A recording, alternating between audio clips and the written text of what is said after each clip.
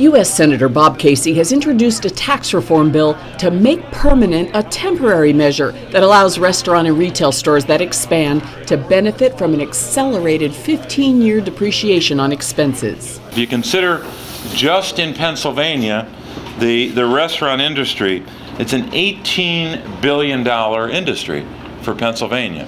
So that's just the restaurant part of the list of entities that would benefit.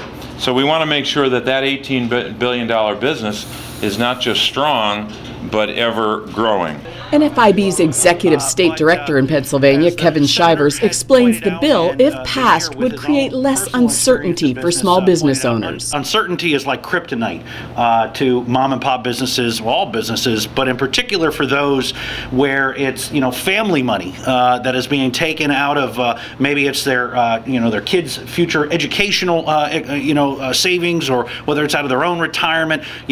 Small businesses put a lot of risk into their life's work into their businesses, and this kind of legislation helps to create a little bit more certainty. Harrisburg's mayor also owns a bookstore in the capital city, and he's taken advantage of the temporary 15-year depreciation.